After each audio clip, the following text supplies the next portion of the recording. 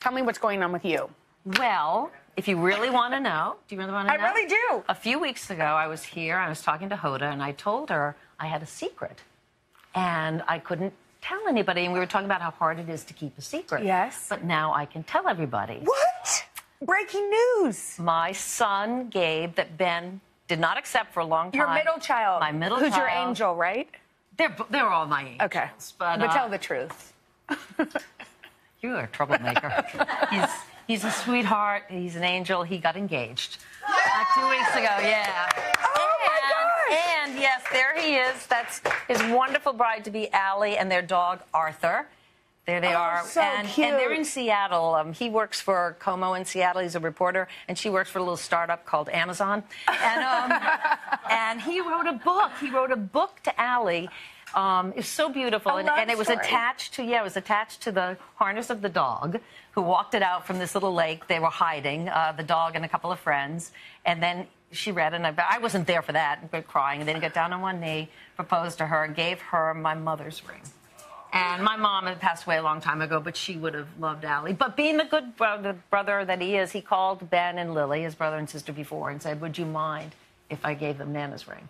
Gave her Nana's ring, and they said yes. It was so beautiful. And I love her parents. Oh, good. Tracy and Robin, her sister Lauren. No, it isn't. And I probably wouldn't tell you if I hated them, but I don't hate them. They're fantastic, fantastic people. So, and we were all there. We don't know yet. Okay. And they actually resent, and I get it now. Stop asking that already. But they would never have gotten married, I believe, had it not been for today. Because they met at the 2012 London Olympics. That's they were what runners. I was just There they are. And they were just friends there. And then they both ended up in Spokane. That's not the Queen, although there's how it is. Looks a little like me. I was thinking. And then they ended up in Spokane together as reporters. Oh, you remembered them? Yes. Then? Oh, my gosh. Gabe, remember that's when we came up with that show we wanted to do called The Baby Bachelorette. Oh, you're right. That's right. We thought we should merge like toddlers show? And tiaras and The Bachelorette. You went on. Yeah. Well, it didn't work out. I know. But I went on to have babies, and now I'm setting them up. Well, that is such good news. So then they ended up in Spokane as reporters, and somewhere along the line fell in love, and now they're in Seattle, and the rest is history. But I'm so happy for them. Yeah, there they are in Spokane. You know, it's so funny that you brought up those questions that people hate. Because when Mrs. Obama wrote her book, she said one of the questions that bothers her that we ask little kids is what you want to be when you grow up. And for some reason, it flusters Mila. When I ask her that, she's like, wait, I'm 5. Like, why do I need to decide what I'm going to be when I grow up? Well, good for her. She's very independent thinking. Then. There are a whole list of questions, though, that really bother people. Yeah. That, and when you're going to have a baby. Yes. Although I am Googling now nicknames for Grandma. I have to say, I am. Grammy, Nana, Mimi, Grams. We wanted to call, my dad is Jefe, which means boss in Spanish. He's got a complex. That's interesting. That's what they refer to their grandfather as Jefe? Well, who do you think designed the name?